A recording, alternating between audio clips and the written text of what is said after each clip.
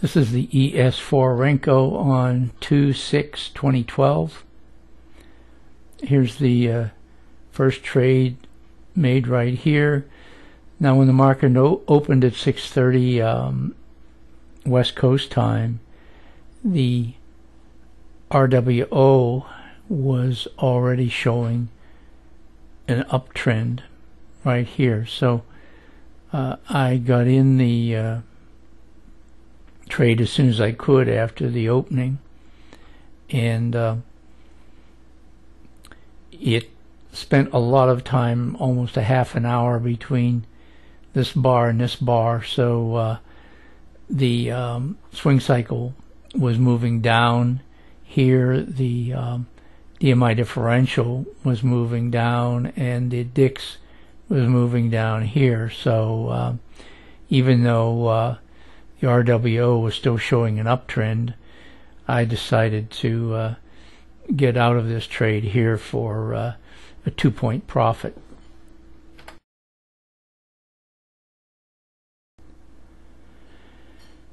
Now here was the second trade I made. Right here there was a squeeze, and it was just coming out of that squeeze. The swing cycle VB was moving up again here. You can see I got out of the other trade right in here on a bar, that temporary bar that was right in here. Then it went down 2 bars, started up again, so I got in it again. The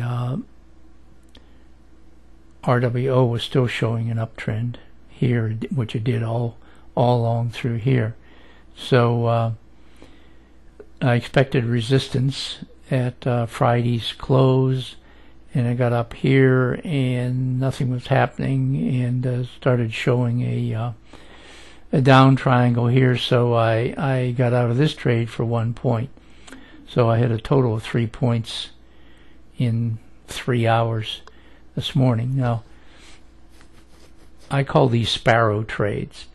If you ever notice, if there's a slice of bread out on the ground, and sparrows will come along and they'll take a couple bites of the bread, and they're kind of nervous, and they look around, and then they fly away for a while, and they come back and they take a couple more bites.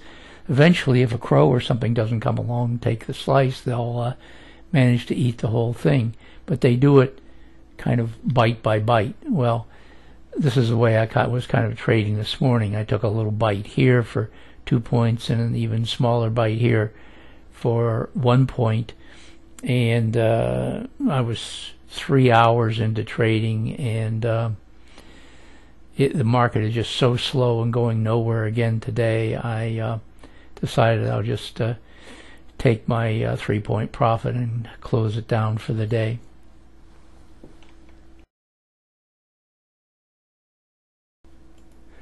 Well, to end this video, I just wanted to show you after I got out of this trade, which was right in here, a